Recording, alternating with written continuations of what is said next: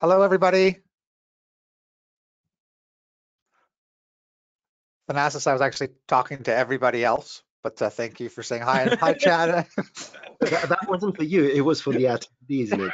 Oh, it's for the attendees. Okay. Hi, Eric. Hi, Patrick. Hi, Randy. Nice to see you guys all here. Hi, Chad. How are you? Good, buddy. How you doing? Very good. Very good. All right. About to start in a minute. And if you can, just in the question area or the chat pod, please let us know that you can hear us and see us okay. Wait. I'm assuming with the highs, that's a good sign that some people can hear us. Also, there's like 30 people saying that it sounds good, so. Okay, perfect. That's another sign. Awesome. Sign number 2. Probably Okay. the better of the signs. Let me start sharing my screen. All right. Can you guys see everything okay here? My webpage? Mm-hmm. All right. The first thing I just wanted to bring to everyone's attention is all of the events that are going on at Maxon right now. You're for part 3 or week 3 of Demystifying post-production titles, design and animation, where we're looking at this between Cinema 4D and After Effects. And I am greeted by the presence of the brilliant Thanasis, aka Noseman. Thanks so much for coming here today, Thanasis. I'm very happy to be here. Unfortunately, you're hosting, but we have to live with some of the problems. I know, but you had to actually, work with me for the last week, so that was even more problematic. I enjoyed our SMS, our SMSs. I can even show a list of all the nice little memes I made. No, I'm not. No, you can put that up in the project files after. But moving on to the other events, so the 3D motion design show is actually happening this Wednesday, it looks like. And if you haven't tried a hands-on Maxon session, there's one going on in color grading this month, part 3, where they give you access to the project files ahead of time. And you can follow along with the instructors going through a ton of various examples and how to color correct footage through multiple applications. So you should check out that. And one other event at the end of the week here, we've got VFX and Chill with Hashi and Seth, so you can check that as well. Now, all of you guys are also entitled to a free t-shirt. So what I'm going to do is copy this link from the Shopify page so that everyone can get this here in a second. And the code actually happens to be in all caps 08 titles. So I'll just send that to everybody. And let me just add the actual code if you want a free t-shirt. It's mostly free. You actually have to pay for shipping. So that's the one thing to keep in mind. I think it's $4. Old school. If I'm correct. There you go. So yes, free, but you got to pay for shipping. We are recording this session, so if you need to check this out after, you can head to the Maxon Training Team YouTube channel, and we should have this up by tomorrow afternoon. Usually a day after, we'll put up the session from the day before. So you can check out that. And I just wanted to give, besides this is a great resource for 20-second tips, as well as they have webinar snippets that you can check out. But since we're here with Thanasis Noseman, you should totally check out his YouTube page as well. Noseman Knows. I've just put it up here, and I'm going to copy a link here to the chat. It's like, in case we need to identify him, he's, showed us his forehead right here, which is fantastic. Thank you. Now, but I have it closed there, yeah. For contrast. Thank you. Making contrast. So that's it for the housekeeping and stuff. And I wanted to say also thank you so much for joining me here, Chad, and coming to this week. And you'll be hearing some more from both of us starting in week 4 and week 5. So stay tuned for that. And Thanasis, what do we have on stage for today? Okay, so I think it's time for me to share my screen, if I'm not. Which yes, means you have to do something first, yes. I'm going to have to find you from this large list. Oh, there we go. And now you have control, my friend. Main screen, show my screen. Excellent. I hate it when I rely on you for things, but, life is not perfect. Anyhow, it brings me joy. It brings me joy when you ask me for these things. I know. I hate to give you joy, Nick. But anyway, we're very good friends with Nick. And that's why the level of banter is, beyond. Yeah, and when we're off air, we actually speak our true emotions. So it's kind of toned down, what you see here. Anyway, so you can see my screen. It says titles. And what we are going to do today is the following. We are going to create the setup for this little thing over here. It looks funny. We're not going to do any rendering in Redshift. This is all pure Cinema 4D. And we're going to start with that little, the word titles. And we are going to create a build-up, an animation where these lines start writing on this, whatever title you want it to be. And then at a certain point, it's going to grow some hair. And yeah, we're going to get a hairy title. We're going to emphasize more in the creation of this. And I'll call it the process we're going to use is a hybrid between a procedural setup and a sort of a deterministic, as we call it. So just to give you a very quick overview, what a dynamic or simulated and what a deterministic setup is. In a simulated setup, you need to calculate every single frame after each other, and that is to allow the program to know what happened before in order to do what it needs to do next. A typical example of that would be dynamics, because you cannot resolve dynamics if you don't know exactly what happened previously in the previous step, the previous time frame, which is usually a frame. But deterministic means that regardless of what you're doing, you can go to any frame and the calculation will happen based on that time frame. MoGraph is a very good example of a deterministic particle system. So we're going to work in a hybrid way. So I'm going to use some dynamics to create a final state of something. And then I'm going to use deterministic factors to animate that thing. So I hope it's going to be interesting. I am going to share not one file, but I think it's 8 files, which are the 8 steps I identified. So you can actually have each mini setup isolated, plus the final scene, what you see here, which you can open without any plugins in Cinema 4D and just render it out using standard renderer and the hair rendering system, right? Nothing intricate about this. And next week, we're going to do this in Redshift or something else. We'll decide over the next few days. So let's begin from the very beginning. We have this very simple title, and this is nothing more than a text spline with some sort of typeface here, which you can switch out. And I'm going to use this. This is the final, let's say, the final setup, and my letters are spread out because the technique I'm going to use doesn't help if letters are too close to each other, because things can jump from letter to letter. But nonetheless, this is going to be how my final title is going to be. So this is going to be the framing.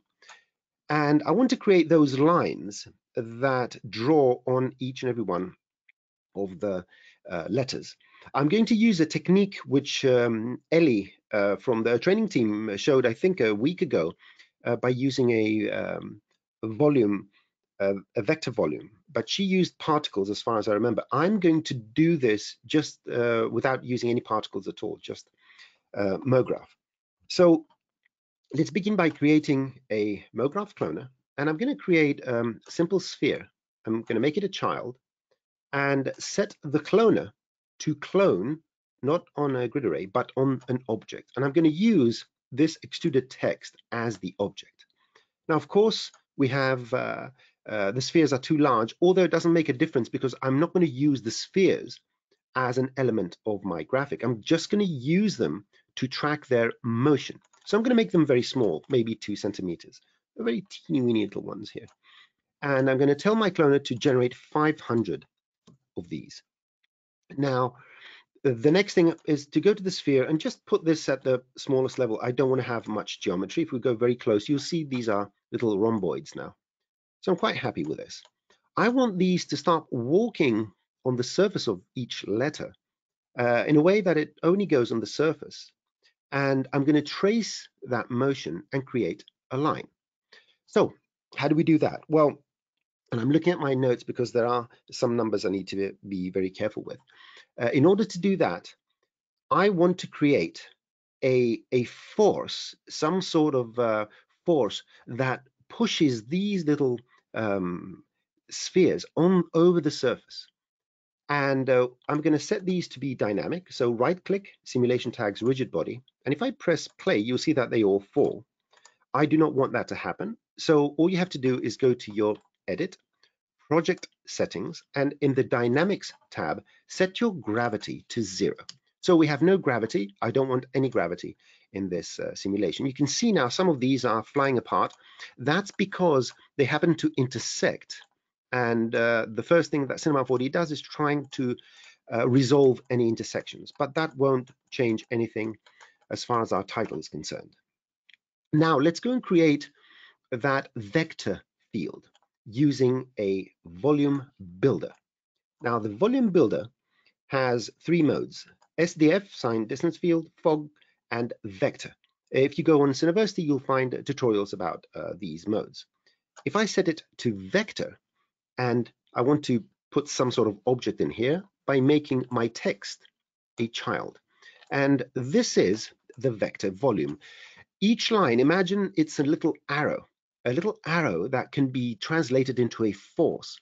So depending on where each of these spheres is, that arrow is going to push it outwards, because that is the direction of the surface of the object. That's sort of how it gets calculated. And there's an interesting little modifier down here, if you click and hold this, which is called vector curl. And this just rotates that force so that it's, I would say, approximately 90 degrees. It's a very particular mathematical operation. So you can see now these are sort of lying on the surface. They're going perpendicular to the surface. Excellent. Parallel to the surface, I would say. And we're going to use this as a force. So how do we affect dynamics? We need to go and create from the simulate menu a field force. A field force is a force you can sculpt using fields.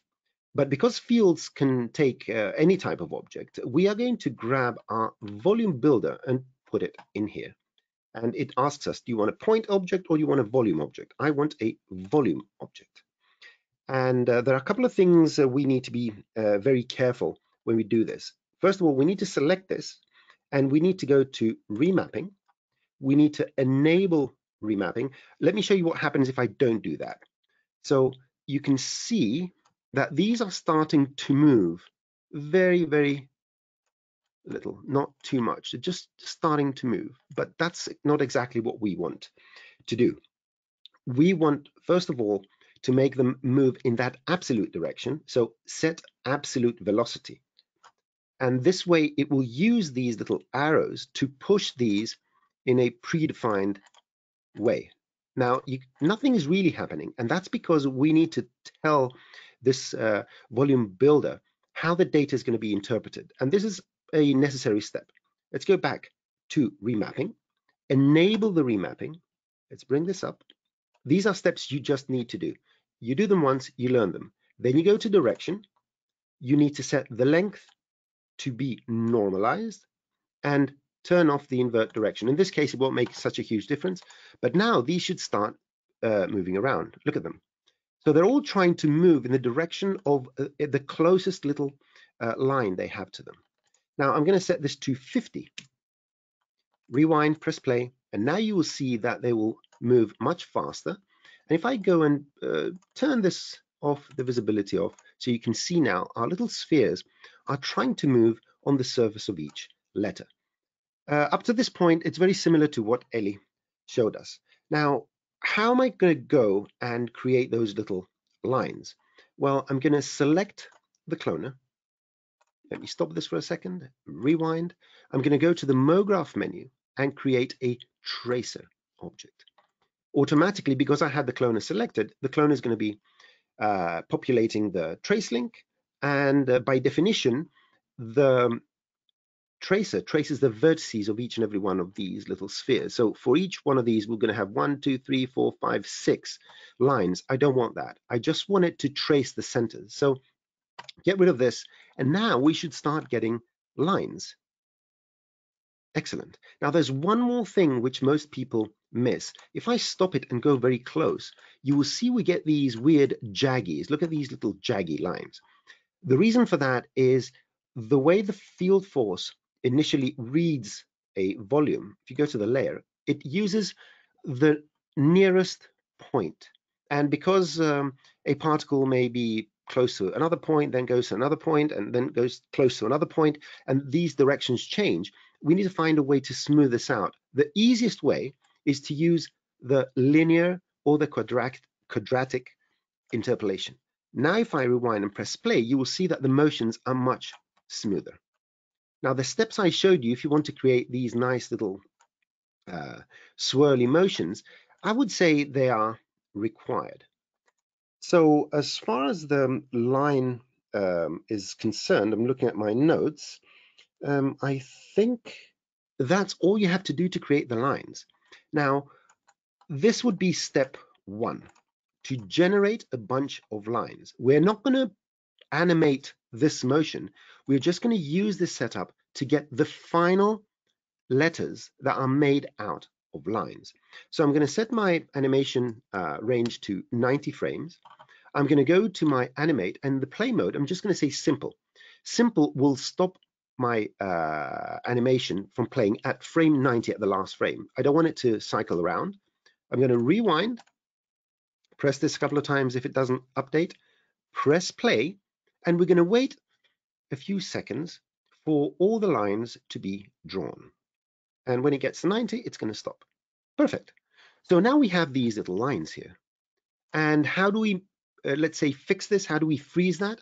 We go to the tracer, we right-click, and we say current state to object. And now we have this spline object over here, which you can copy and paste in a new document, and it's just the lines. So we used dynamics and field force and clones and all that to model something that looks very organic, very interesting, and has the shape of the letters made of lines. We are going to use this, let's call it lines text. We're going to use this to complete our title. So if I go back here, and I'm going to grab my actual title and paste it in here, so we can have them both, because we're going to do something else with this. Now the question is, how do I animate each letter that's made of lines? There's not a single way to do it, but I have chosen to do it in a very specific way, which you can refactor to do all sorts of other animations. First of all, and let's forget about the lines for a second, I turn off anything that happens to be distracting. I'm going to create an animation for these for the title sequence. And in order to bring any model, any pre-made model into the MoGraph context, you need to create a fracture object and make this a child. The fracture object doesn't really fracture things in that sense. It just brings other objects, anything you put as children, it brings it in so it can be controlled by MoGraph. That's pretty much what it does. For me, in order to break up all these individual letters, I need to set the mode to explode segments. Now, the explode segments and connect will do exactly the same thing. The and connect is a residual from older versions of Cinema 4D when the caps of an extrude were separate objects and we wanted them to be welded on the rest of the letter. Otherwise, the caps would just fly away by themselves. But now this or that, explode segments or explode segments and connect, for text, extruded text, it's exactly the same thing. Because now it's a MoGraph object, I can use effectors to animate it. So let's say we want our animation to be 180 frames and 6 seconds. And what I'm going to do is, with the fracture object selected, I'm going to go to MoGraph and bring up a step effector, because I want to control each letter individually. You will see that now each letter gets a different scale. The step effector distributes whatever the value of the effector is on each component of whatever MoGraph setup you have, from 0 of that to the maximum of that. So this letter is double the original size, this letter is the original size, and everything between scales. I don't want to scale this. What I want to do is move these so I can bring them closer to each other. Now, there's one little obvious problem here, that they don't meet in the center. They're sort of left justified. And that's because the step effector starts counting from here, 0, 1, 2, 3, 4, 5.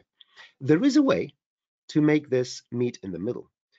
It requires us to go to the effector and tell the effector to have a minimum influence of -100 and a maximum influence of 100.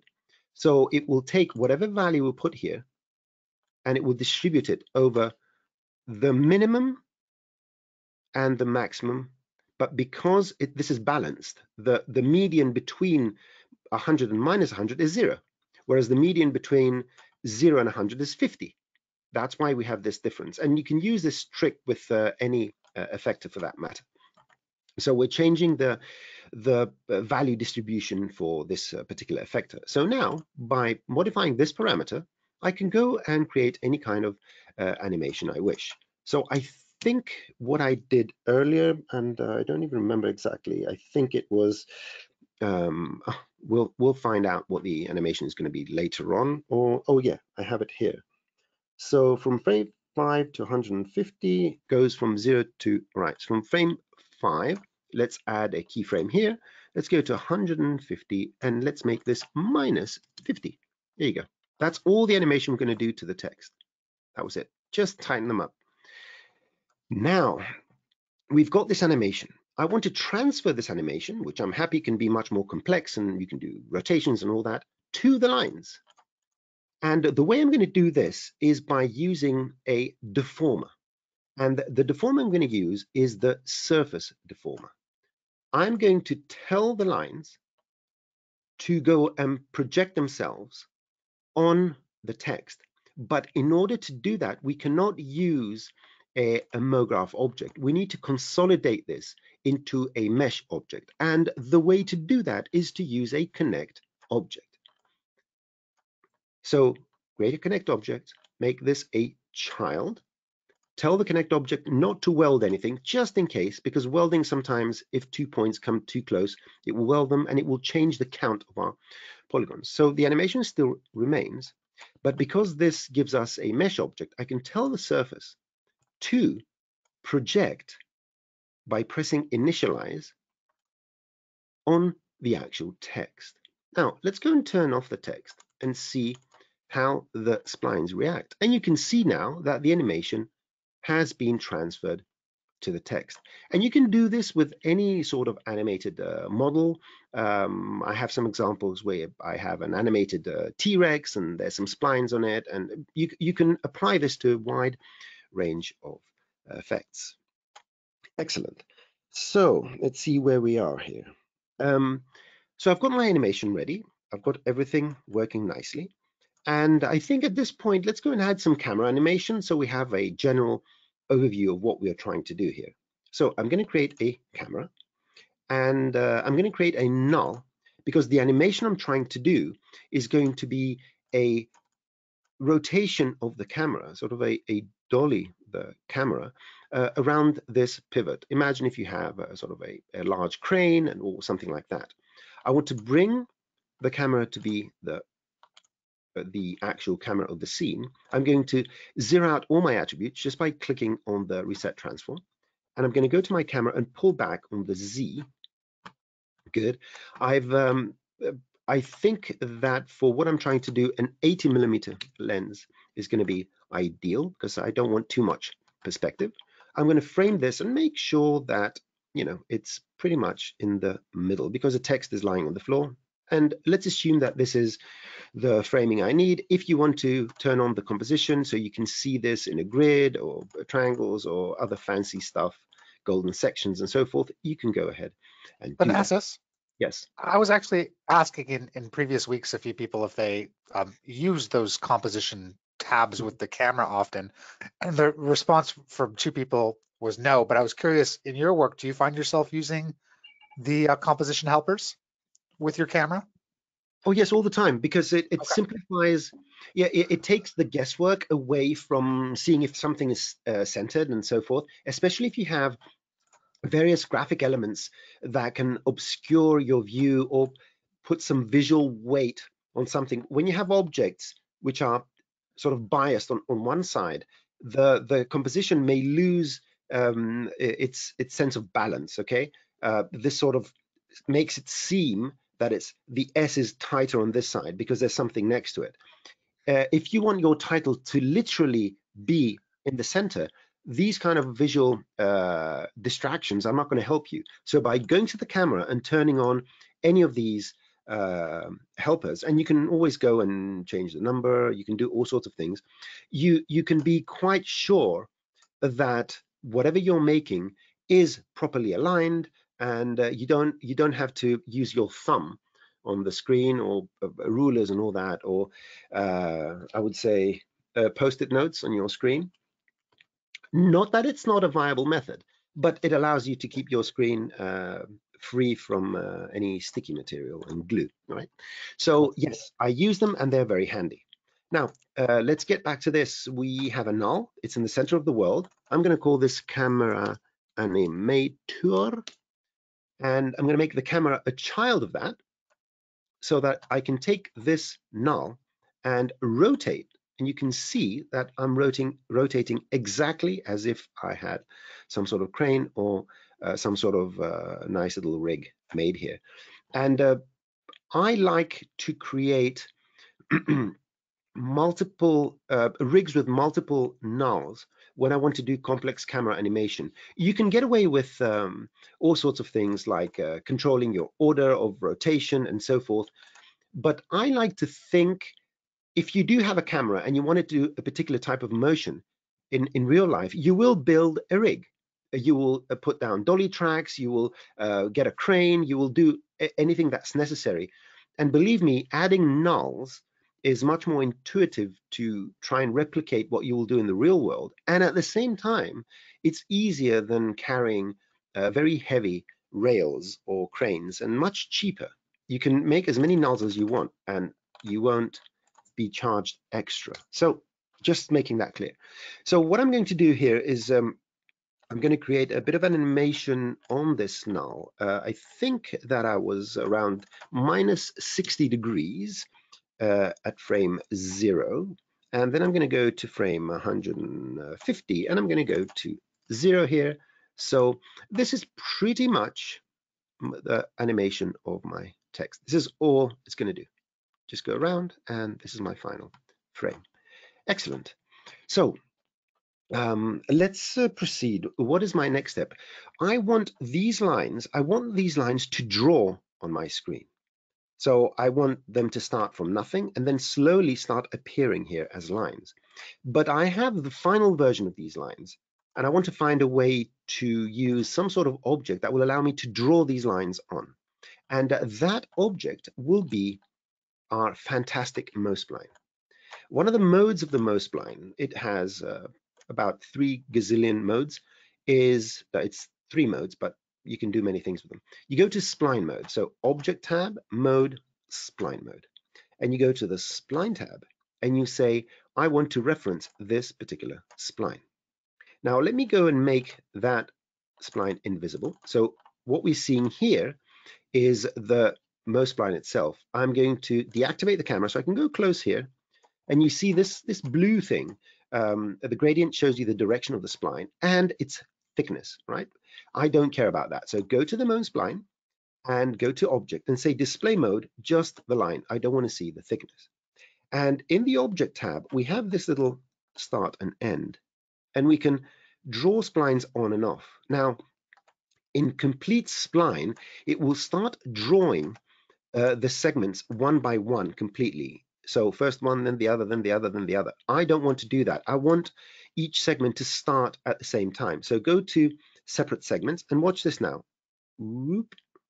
We're drawing the splines on, which I find very interesting. So let's go to frame 0 and set the end mode to 0, so there's nothing drawn. And let me see which frame did I choose to do that. We'll find out soon enough. Let's go to 150. I'm good with that. Let's go here and do that, and then. Hey, Thanasis? Yes, please. Am I allowed to interrupt and ask you a question? Oh, you have to. You have Okay. to. Part of the rule. Yeah. So MoSpline, it went into, because the lines text object that's already converted, it's just like polygons, right? And how did MoSpline understand that those were splines, like, and know what to do? That's amazing. Lines, the lines are not polygons, they're lines. They're just splines. So quick, MoSpline 101, draw a spline. You're done with the spline. Get a MoSpline object. Hide the original spline. Tell the MoSpline object to use the spline mode and tell it which spline you want to use. I want to use the spline. So what you're seeing here is a direct representation of this spline, but through a MoSpline. And because MoSpline can play with that data and do all sorts of fancy things, you can change its thickness, you can change its tapering, you can use this data in a sweep object. And I'm going to add a circle to the sweep, and then I'm going to add the MoSpline as the path, and I can make the circle as big as I want. It doesn't change because the thickness is actually driven by the MoSpline itself. And here's the great thing. The MoSpline, you can use effectors to change the parameters, which means if I tell this spline to scale up in a certain direction using a field, I can use that field to thicken up my spline, because my MoSpline is not only a spline, but it's a spline that obeys the MoGraph rules. It's just the MoSpline is one of the most powerful and amazing tools when it comes to playing around with splines. You will see it in quite a few of my presentations I've done over the last year for the 3D motion show, the jellyfish and all that, where I'm using it extensively. And you can I'll post that tutorial just in the links, the jellyfish, because I think it's up on the Maxon site. And just to let you know, a lot of people are loving this MoSpline tip, Thanasis. So this is something that people would even love to see more of as a side note. Oh, is it that people haven't watched my tutorials, I would guess? Noted. You just outed yourselves. Okay, just follow me. I'm full of surprises and kind words.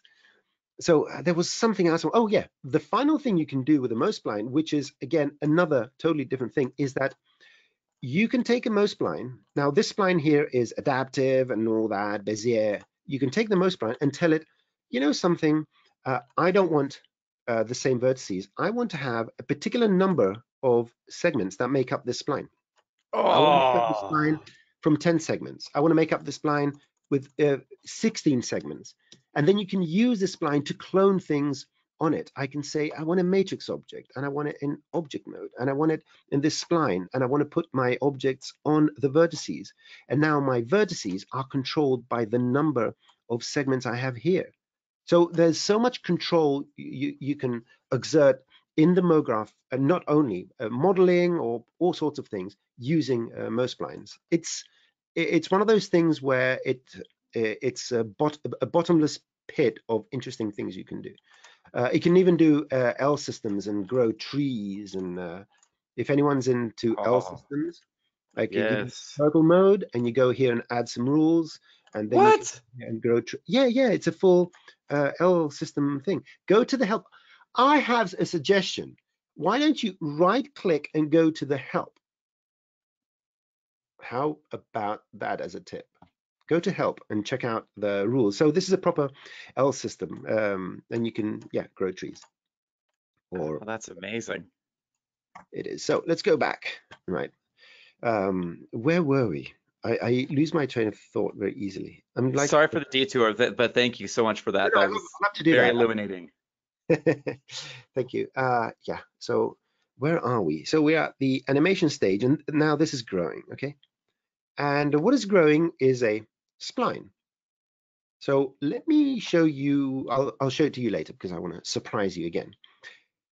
So let's assume that I'm okay with my animation. I've got everything framed and timed nicely, and I'm happy with exactly what's going on. You can see the text, those final little frames is sort of coming closer. Is it coming closer? I didn't forget anything. Yeah, there you go. The text is coming closer. You can see it clearly. It's very discreet, just like my art, very discreet. My art is so discreet, and I think it's because I don't do art. That's how discreet it is. It doesn't exist, right? That's the epitome of discretion, is when something doesn't exist. That's how imperceptible it is. So there we go.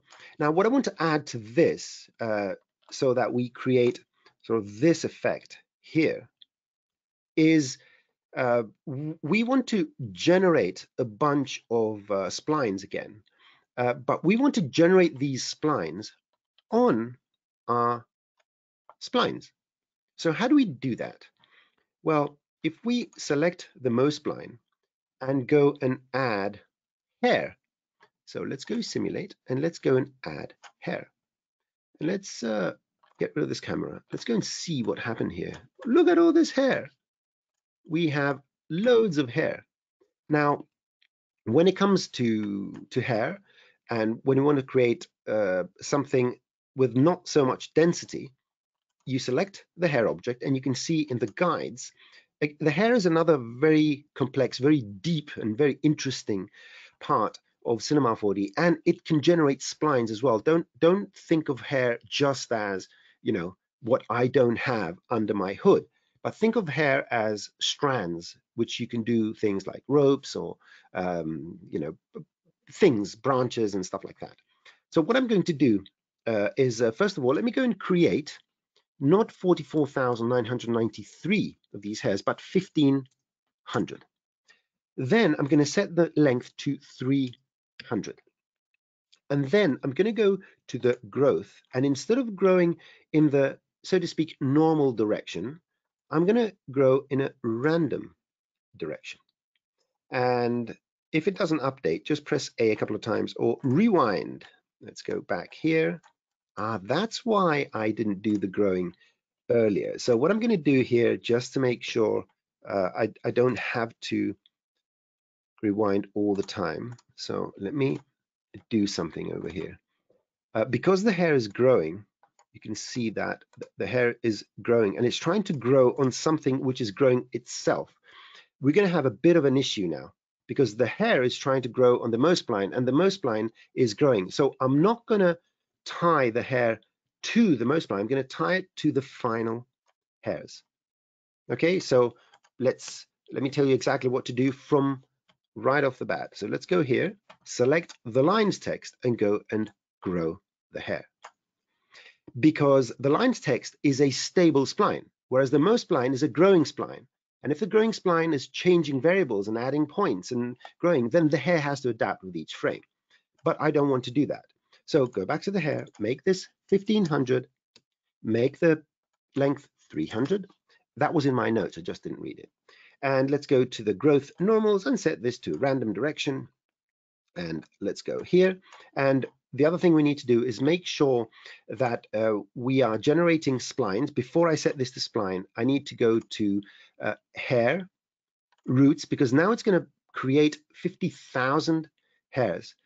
I want it to create hairs exactly where the guides are. So hairs, roots as guides. And now each hair is going to be a guide. And let me go back. All right, everything is falling down. Guides, random. That's interesting. The random direction is not working right now. Excellent. So I'll see how I'm going to fix that. That should update properly. Anyway, let me see what happens. Generate, go to generate with a hair and generate splines. I want to generate splines. And if I deselect that, you can actually see the splines. Good. Now, I'm very curious as to why it's not doing my little random thing over here. because I am pretty sure, and just to make sure, always refer to your final file. That's why we do these. Hair guides random. Interesting. Spline vertex, just checking my parameters. Everything seems to be okay. Yep, as guides. So let's go back to that file and we'll find the solution eventually. So hair guides random. And let's try old spline vertex. If you see anything different than what I had, I'm just trying some other parameters. Athanasis, Sean had a question, and I was wondering this as well. Figure it out. In the previous project, you had turned off gravity, Yes. and in this project, it Yep. looks like the hair is falling. Is that No. because of Right. gravity? Let me stop you right there. Cinema 4D, I think, has 6 different particles, 6 different dynamic systems. We have cloth dynamics, we have hair dynamics, which works with spline dynamics. We have soft body dynamics, we have rigid body dynamics, we have rudimentary dynamics inside our standard particle system and our thinking particle system. And then we have mini dynamics in the jiggle deformer and other components. These are all unrelated.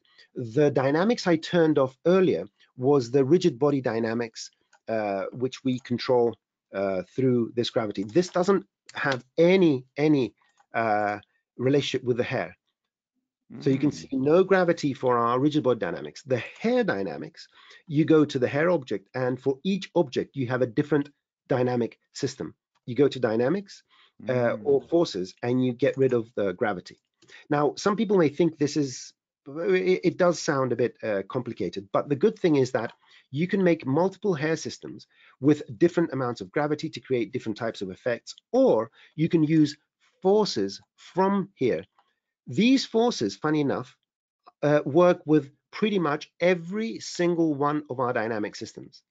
So there's a sort of a common ground where I can add gravity, which will affect everything, including hair and cloth and everything else, if I add it through one of these forces.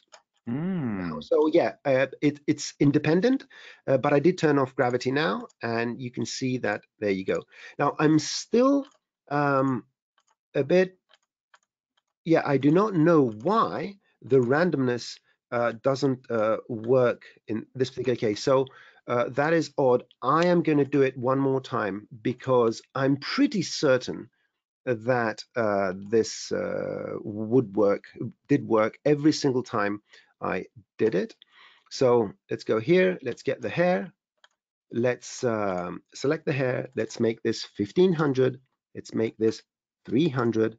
Let's set this to random, and it's not doing me any favors. So roots set as guide. Thanasis, there Yes. was a few suggestions. One was try the hair. The hair segments are different, but that could explain the random not working. Try That's regrowing. 16.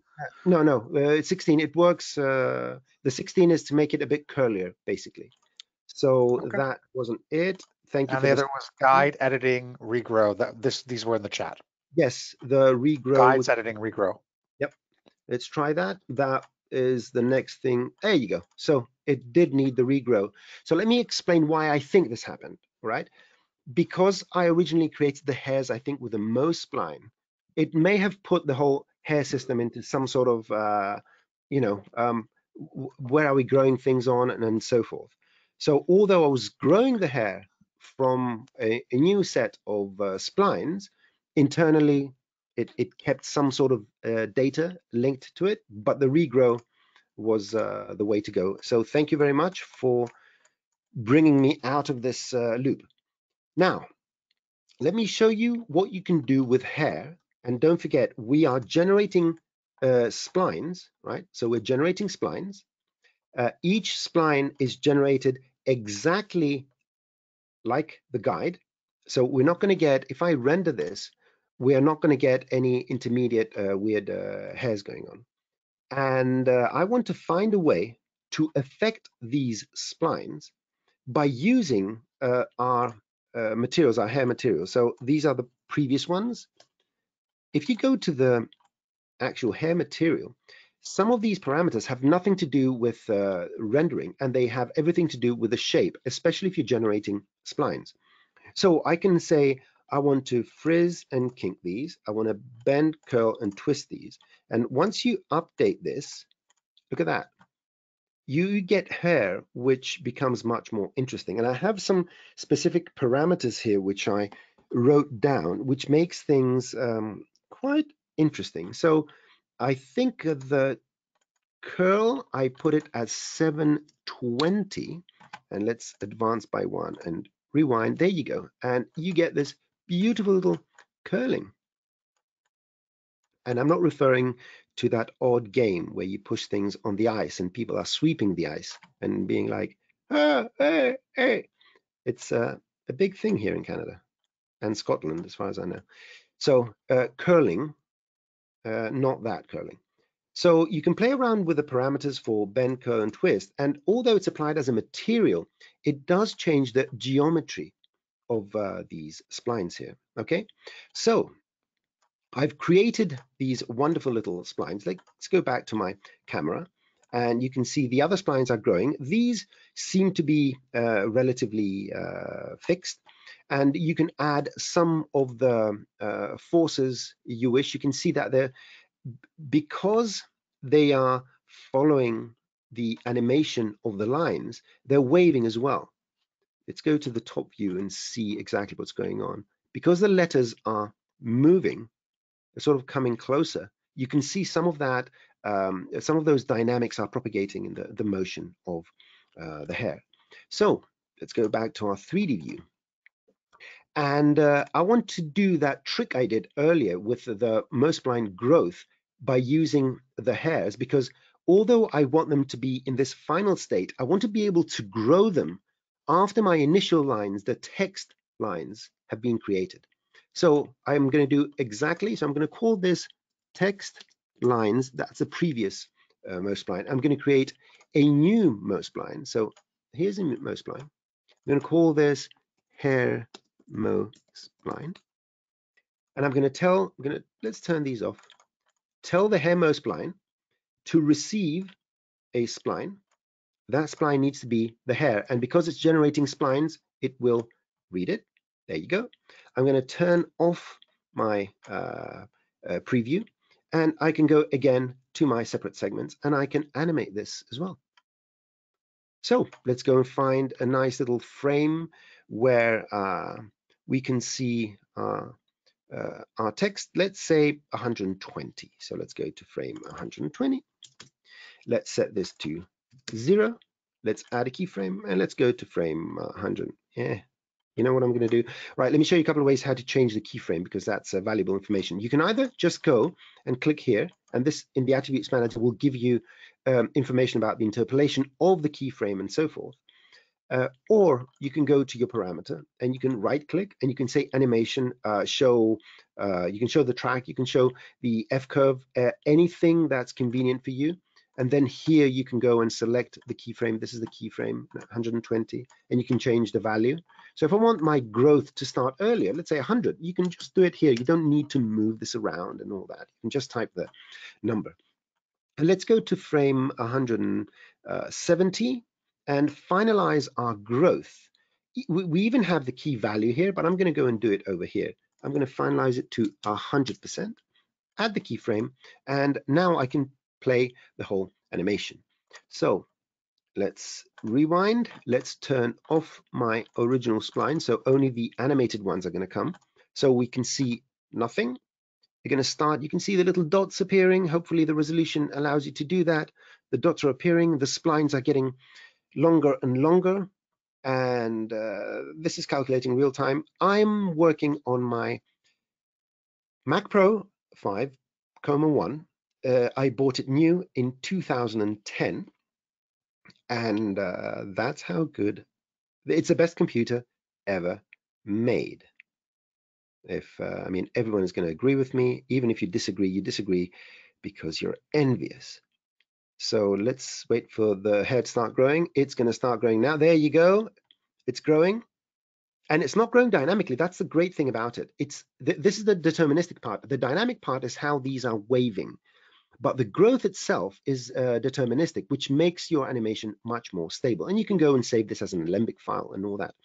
Excellent. So I'm going to stop this right here, and I'm going to do the final thing, which is render this using hair. Now, this material here, the hair material, which I've used on this hair, I've used it to create the modeling aspect of it with the curls and all that.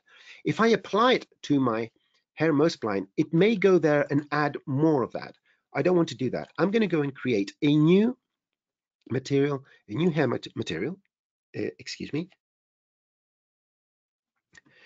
a new hair material. I'm going to call this final render hair, and I'm going to put it on the MoSpline, and I'm going to put it on my text lines. And let's see if I render this, what's going to happen. And I get this. Let's go and do some minor adjustments in terms of lighting and all that, and colorization. The default color of hair is this. I want to make something a bit more saturated, a bit more, let's say, looks a bit more gold or something like that. And I like the specularity it has, and make it a bit more saturated over there. And let's make this a bit lighter. And let's do a quick render, and you can see that it renders fairly quickly. There you go, nice and red. I know you're not going to like it, but anyhow. So the final thing, when you're rendering hair, again, we're going to render this using Redshift next week, or I'll let you render it the way you want it. But when you're using Cinema 4D's standard or physical render to render hair, it's good to add a light that has some soft shadows, and go here, increase the resolution. Let's go 1500 by 1500. Let's go to this and pull it out of the way. Just bring it here and raise it up a bit, and you get this render like this. You get a bit of shadowing, and of course I can go and make some of these hairs thicker. So let me do that as a final thing. I'm going to make a copy of this hair material, call this thick.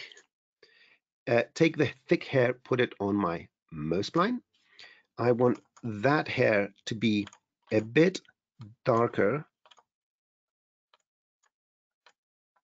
and a bit thicker, and it will taper out. You can see that the tips are thinner. You can play with that, or make it using this curve, make it thin on both sides. You can do all sorts of interesting things. And let's go to the thin ones and just go and make them thinner overall. So half thickness. And this now, hopefully, is going to look ever so slightly. There you go. So we have a more defined text. You can even change the color, make it green. I know you know that. I'm just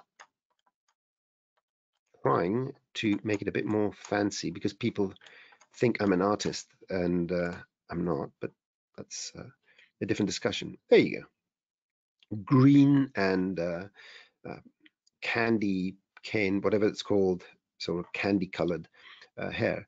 And I think that this concludes the technique, how to use hybrid dynamic and deterministic methods in order to build something which has an enormous amount of complexity, and it looks very organic and natural and fuzzy and cute or whatnot, but at the same time you have 100% control, and you can art direct it, how long it's going to take for these to grow, how long you want them to be. I may choose to say, you know something, I don't want these to grow fully. I want them to be half the size because my creative director thought that would be a good idea. Now, most creative directors, their ideas are, how many creative directors are on the attendee list today? I don't want to alienate everyone, but if it's a couple, then, you know, I have a few things to say about creative directors. Art directors on the other side are my favorite people. So let's see this, and I think we are on perfect time to receive some questions. Thank you for that, Thanasis. And then just a question about the project files again. You said there were 8, right, that are breaking down the steps that you went through, which we'll put up on Dropbox? Just give you, because the reason I did it that way is because half the process is dynamic and the other half is deterministic. I want you to be able to have the versions, how it started, the simple text, how it was grown, and all that. So you can, watching the video, you have those files as well, and you can check out the numbers and all that. So yeah, it's just the evolution of the file. So now I've changed the number, the length where I'm growing this, where I'm growing the extra hair, and we get something different. So I'm going to leave my screen in case we have a question where I need to show something. Sure. And there was actually a random question just in regards to the Cinema 4D interface from Aaron here, which I wanted to mention. So he was just looking for a way to enlarge the UI elements in Cinema 4D for a 4K display, and was finding on that it doesn't seem to honor his Windows native scaling features. Get a Mac. I don't know. There's something about Windows and scaling and all that. I don't understand that stuff. I'm very simple when it comes to computers. I refuse to learn anything that was made by a multi-billion-dollar company and doesn't work perfectly, which is everything except for Cinema 4D. So what I'd like to say is that if you want to just make things look larger, the manual thing is to right-click inside one of the palettes or the object manager and just go to icon size and put the larger size. If the operating system is not doing it properly, I would say open a ticket with Maxon, because maybe there's some sort of system plugin you've got or something like that. But I don't fully understand how Windows works with these things. So I apologize, but I don't really apologize. You understand? There's a fine balance. I have a question. Oh, yeah, go for it, Chad. Sorry, you mentioned that in passing that you can export these, this whole thing to like Alembic. So is there? I'm guessing there's a way to convert these like hair things to polygons, even if the material is generating the shapes. Do you come from Maya? No, kind of a little why bit. Are you calling them polygons? I don't know why I'm calling them polygons. I know better than that. So vertices. No, they're not vertices. Okay, so these, if I export anything that's a spline as Alembic, it actually becomes the Alembic curves, right? So they will come in as splines. Let's do that. I can go and get the final hair here, and just right-click here and say bake as Alembic. And it's going to ask, ooh, let me pull this out of here because I don't know if, oh, that's interesting. So the webinar is right in front of everything. Sorry about that. Let's go. And oh yeah, it's because I haven't saved this. Okay. Right, it's exporting Alembic. There it is. Doobie. So is there a way to convert things to like points, vertices? What exactly do you want to do with it? Like if basically, is there a way to take the hair stuff and convert it into like editable splines? Yeah, you just make it editable. Yeah, I just press C. 1 sec, let's allow this to finish.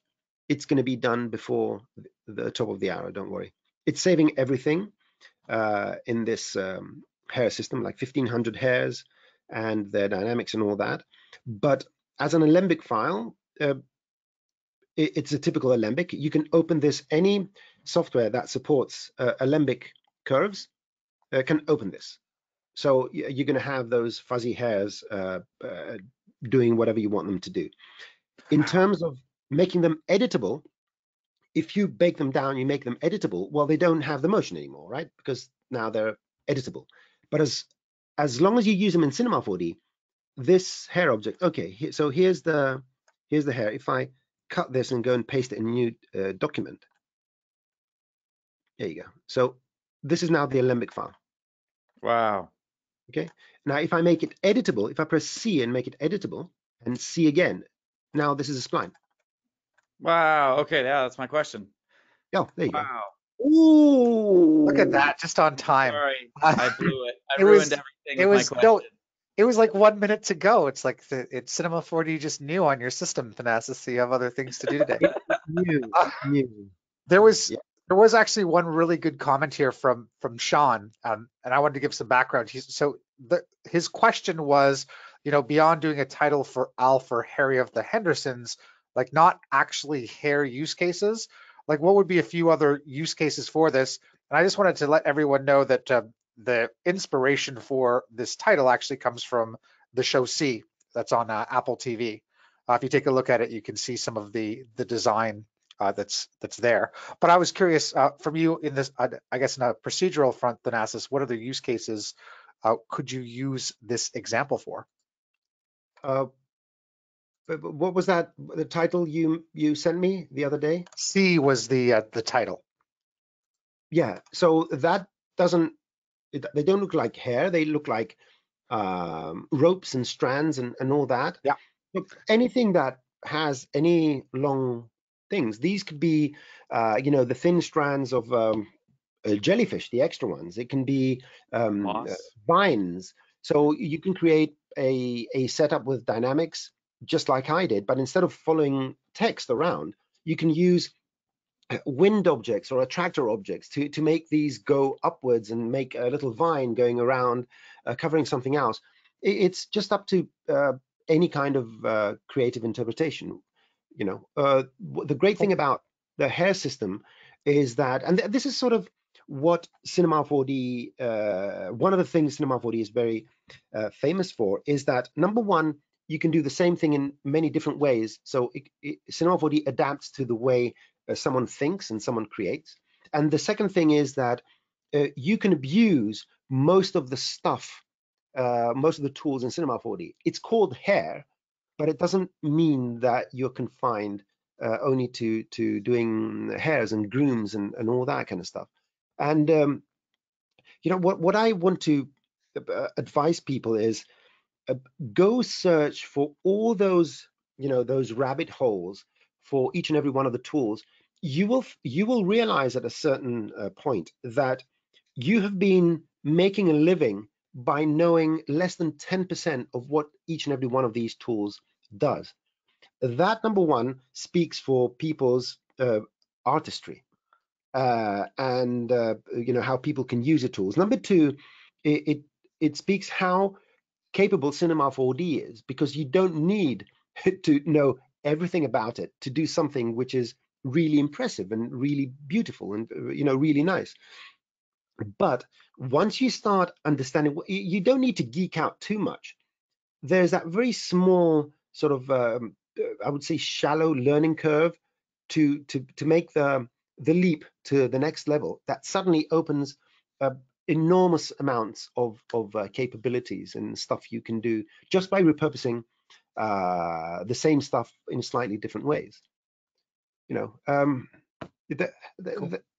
There's no specific technique or specific outcome to use this. Anywhere you want strands, hair, seaweed. I remember with Brandon Parvini, once he did some seaweed or something like that using hair, because you can go hair on hair, and then you can clone objects on hair. So the hair system, before even MoGraph was created, could actually not only clone on each hair, it can deform a mesh object on each and every one of the hairs.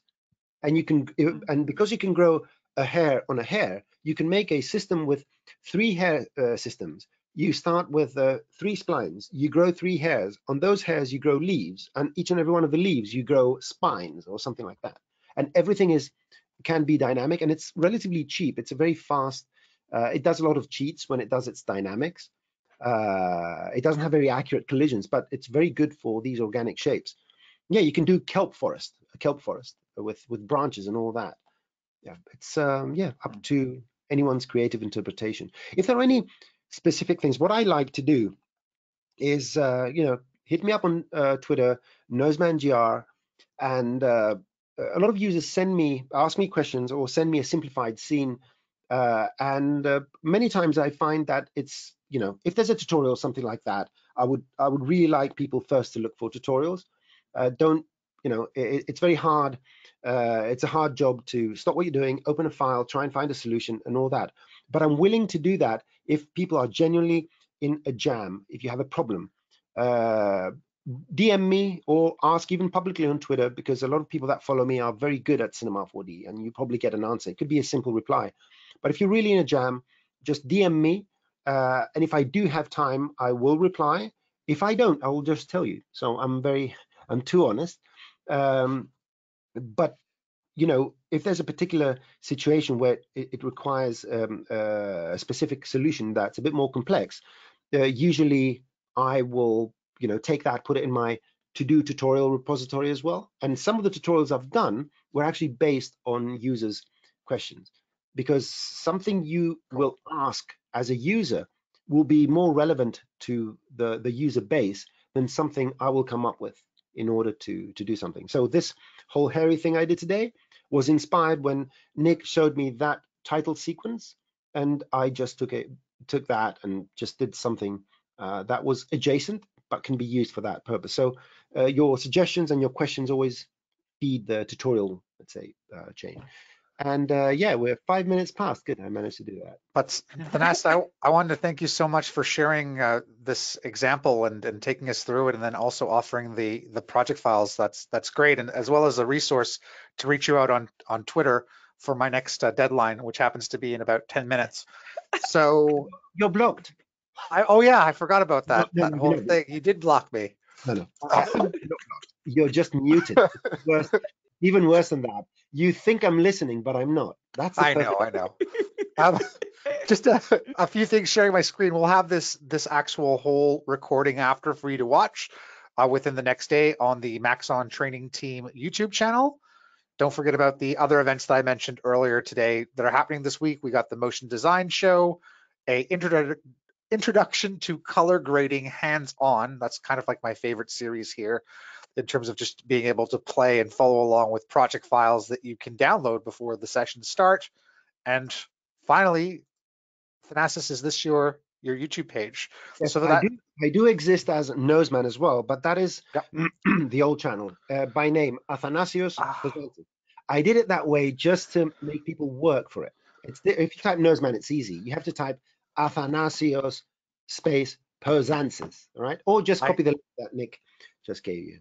It did take me a few seconds to find this, so I appreciate the work.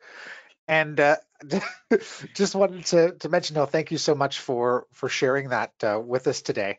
Yeah, and, thanks. All that of was that. really, really incredible. That was. And you're back next week too, which is awesome. Back next week for a brief amount of time. My website is noseman.org. If you type Noseman in Google, I come up first. So there are no excuses, and I have links to all my social media. And I have a form. If you want to contact me personally, you just write something in the form, and I'll pretend I'd never received it if I don't want to reply. See, that's how you do it. Awesome, man. So the files are going to be available later today. The link is posted. I think, from Nick. I added you to the Dropbox, so you can just post them up there, Thanasis. Okay, I'll put them all in a single zip file, and it's going to have 8 files in it. And yeah, I'm going to make the only thing I'm going to do is the text, just in case you don't have the font file, I'm going to make it editable. So it's just going to be a text spline, not a typeface. That's the only difference. Awesome. Cool. All right, thank you so much, everybody. I'm so glad that for all of those nice comments. I would say the ones for Thanasis, but he already has enough of an ego going on. Is good. No, but people really enjoyed. There was my favorite comment was you should be Siri at the beginning, and that was it. Thanasis should be the new Siri. That's so cool. Keep those compliments coming. Don't listen to this. But lots of thanks and lots of knowledge being shared. So thanks so much. Awesome. Have a great week, everybody. Bye. Thanks so much too, Chad. Bye, Chad. See you, buddy. No, bye, everybody. Chad. See you, Thanasis. And the other one. Bye, everybody.